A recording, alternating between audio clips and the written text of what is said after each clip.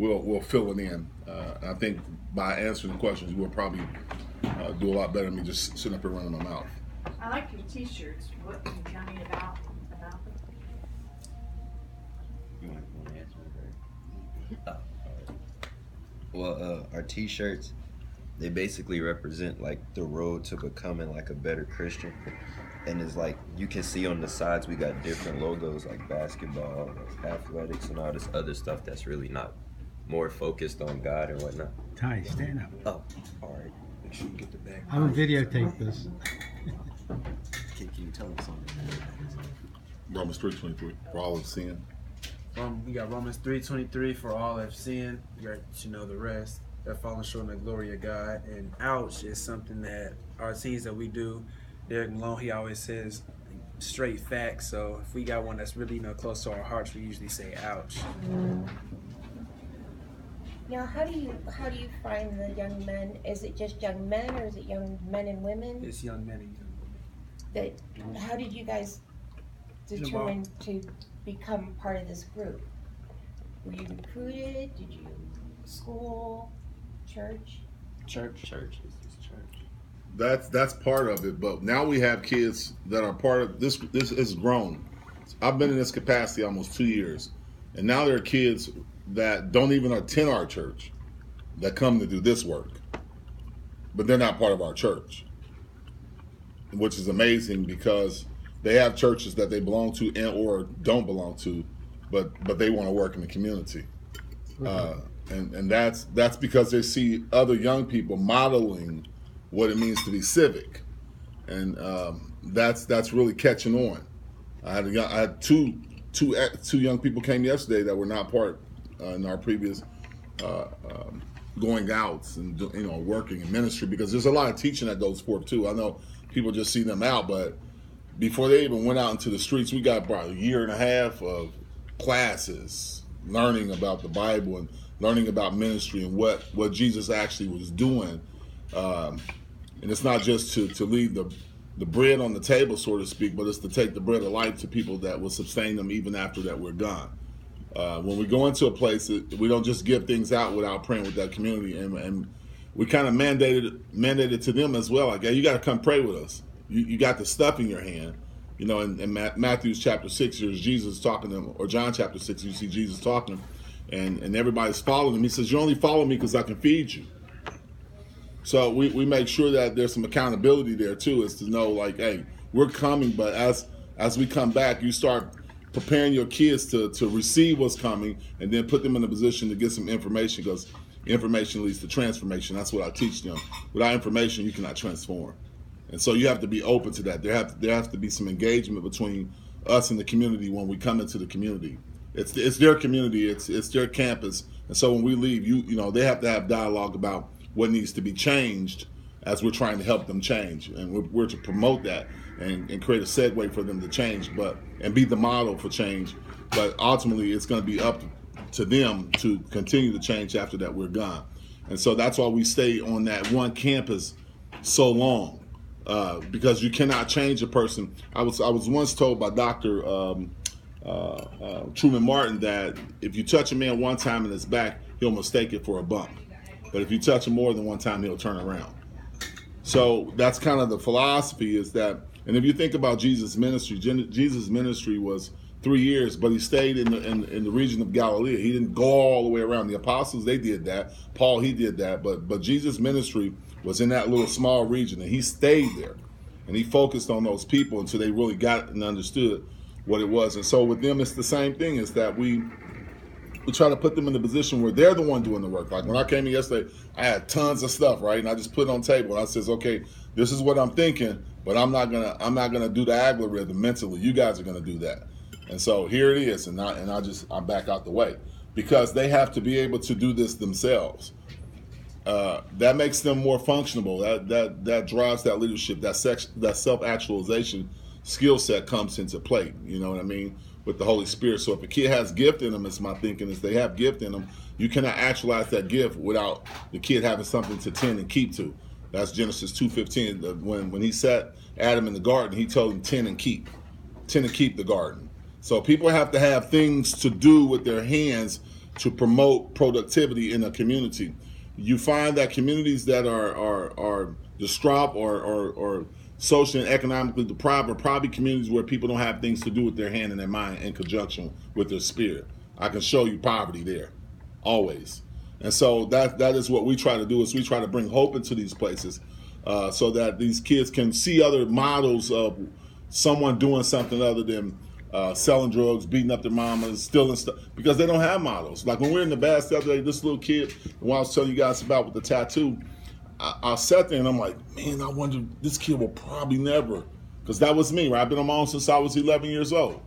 My parents abandoned me when I was 11. My mom was being beat by my dad. My dad's run the streets. My dad's 74 years old right now. Horrible health. Tries to indict me on, you're not doing anything for me. Hey, look, dude, like, what did you do? Like, you set this up, you set yourself up. You neglected me, but I still take care of him still, because we're told in the Bible to honor our parents. It didn't tell you if you like them or not. It says to honor them, and then the days on the earth shall be long. So I see a lot of people go, well, my mom didn't do or my dad didn't do. I don't teach that to them. I don't care what your parents did. The Bible says to honor your parents.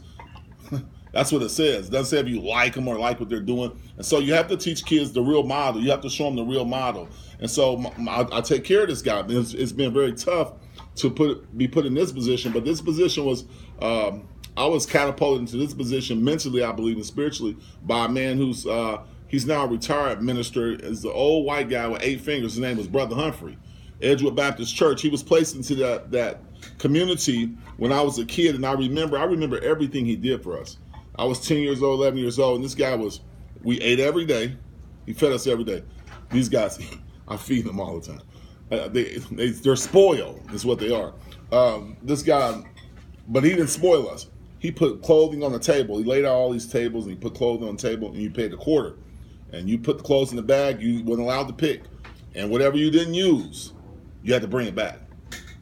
So all those kind of the things that were going on as a kid with me kind of stuck to my head, and I pushed that stuff over to them because I found that there's the immortality of influence is awesome, right?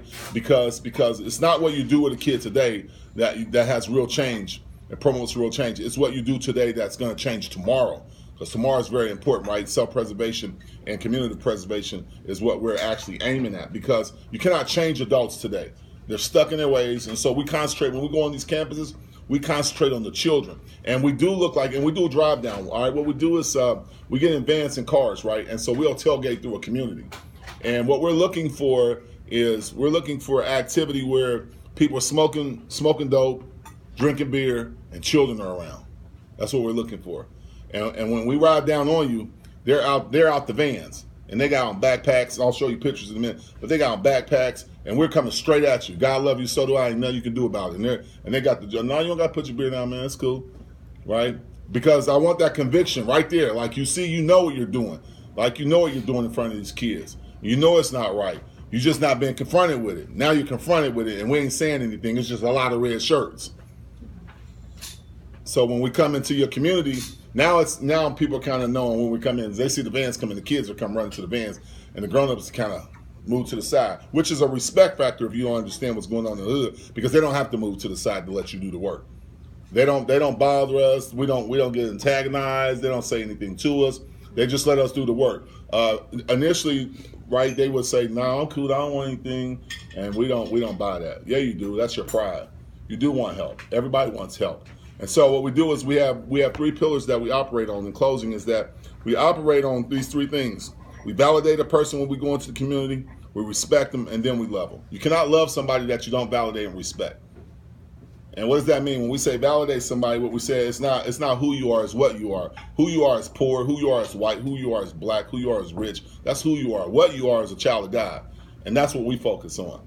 And since we all children of God, we focus on the Most High God's value in the person. Though the Bible says he has no respect to persons, but that's not what he tells us to do. He says that you ought to treat your neighbor as you treat yourself. And so that's cool, right? So in Luke chapter 4, that we are to proclaim the gospel and set the captives free. That's what we do, right? We have to proclaim the gospel and set the captives free. And so that's a lot of work, right? And so that's what I try to get them to understand. It is never easy. It is never easy. Even in just yesterday, with the amount of money that I spent out of my pocket, it was frustrating because I asked a certain group of people who I was expecting to get funds from, hey, I need this. And they were like, they said no, but then this morning they called and said, well, we didn't understand you. Oh no, you understood me. It's just that I did it anyway. My thing. I have a saying, and you guys, if you become to work with me, you'll know me. You'll learn to love me, I'm sure. But it's I'd rather ask for forgiveness than permission, because a lot of times when people are pessimistic about these kind of works, they're like, that's not going to work. And they're sitting there, let's meet about it. Let's go have a meeting about it. And there's 9 people sitting there with nine opinions or 9 vision. And I'll say this is that when God gives one a vision, and you got a vision, and then he has a vision, and he has a vision, typically 2 people, that's division. Yeah. So that's not going anywhere. You'll be meeting forever. And so Abraham didn't sit and ask Sarah anything. He just kind of did what he was supposed to do. And God's calling you in your spirit to go and do something instead of sitting around in a meeting. We just finished, what was that, the block party. They asked me, says, well, we need some kids. And they waited till the last minute. And I says, well, why are you just not coming to us? Here's what I say to adults. Why do you want to prostitute or slave their labor instead of join them? It's always one of those, we need kids, bring kids. No. Adults need to be where kids are so that they can work with the young people. And it's not hard for you to say, hey, come here, I need you to do this. Because they already trust you. They already know you. They already know what you're about. But when you're asking them to do something and they don't know you and trust you, and you don't have no sweat equity with them, it ain't just your money. You don't have any sweat equity, and you have your hands rolled up in the fire with them, they probably don't respect you. So when you look at our community, I would say that our community is disenfranchised from, and let's be honest, from wars. We look at wars, the average age in Vietnam War was 16 years of age. It's the young people that fight. Old people don't fight wars.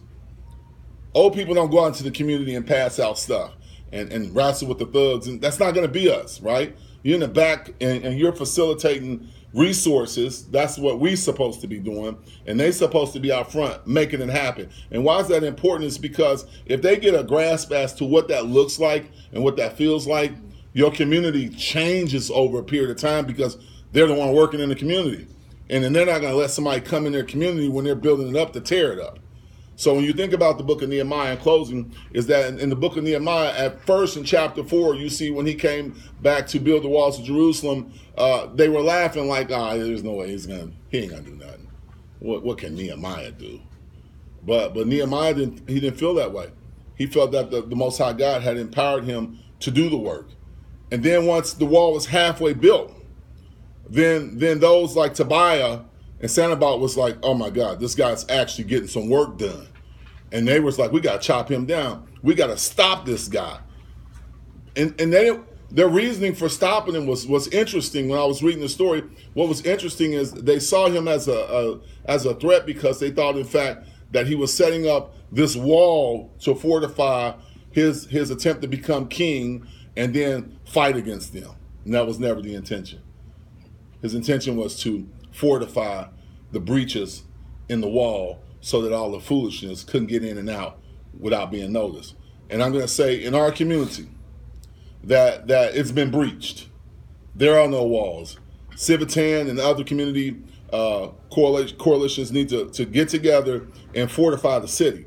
And until that happens, there's always going to be breach. You're going to have fentanyl. You're going to have prostitution. You're going to have girls being transported because you don't have to breach it. It's wide open. The walls are in shambles. There's nothing there. And so what we're doing is we're just putting it together as we see fit, where we're at. That's one of the things that Nehemiah did when you look at that, is Nehemiah gave the people the responsibility where they would be closest to the portion of the wall that they were building, because you can't do it there because the breach will take place in your position. Yeah. And so we were just looking for people that want to partner with us to help fortify the city. That's all we're doing. We're not looking for no handouts or anything like that, because if that was the case, we would have been waiting on people. We've been doing this all summer long. Kids giving up their summer to do this. Even when it's 95 degrees, You know, I wondered if they're going to come this summer, because you know I'm 51. You know, you wonder if they're going to come, and then you look, there they go. Then you go, all right, next week. This has been going on 2 years, and this started off a 30-week Bible study called Belief Series. And how many kids do we have in? 10. Yeah, about 10, 11 kids. How many you got now? And any given day, it can be 40, 50. It just depends on how many show up. And we just sent 12 college, 4 Ohio State. You know how I always get to Ohio State? 4 from our group, Ohio State bound, right? Morehouse. You know Morehouse, right? Spelman. We got kids going some great places. Sinclair, great place. I started there, right? And I always tell them it's not about your journey, it's about your destination. I say that to them all the time. It's not about your journey. It's your you don't know who God's going to run you across. I'm working on Tony's porch. I'm not thinking about ministry to that degree, but Tony's like, man, listen, man. And he's like, I got goosebumps, man. The Spirit's moving, brother. Yeah, that's right. Right? He's like, I got to have you come down and eat with us. I thought you met he was working on your porch. Yeah. Yeah. That's how I met him. I own a roofing business. Oh. And 1/3 of my money goes to community, literally.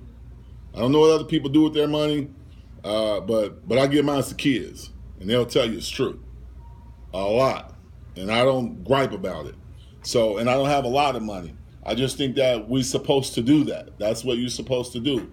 You're not going to leave with anything, but I'd rather give it to them if it's going to cause a work in their life to change the community, because I'm not going to be here much longer, and neither are you, right? You're but a vapor, the Bible says, and then they'll be putting you in a box, rolling you somewhere, and dumping you in the ground, and that'll be the end of it. And the question you have to ask yourself is, what did you leave behind? What did you build? Not a bank account, not a house, not a car. Like, what did you build? Like, what you guys are doing, that's real work. You know, that's real work. I commend you, and that's why we're gonna help you guys. When you need young people to be places, to do things, you can call on us. We have the labor. And my kids are responsible, and they've been trained to work in vineyards like that. I don't have to train them. They've been with me 2 years. They know what the expectation is. They know how to conduct themselves. And so you guys have our support. Thank you. Thank you. Thank you. I hear the passion in Where your is your voice. church at?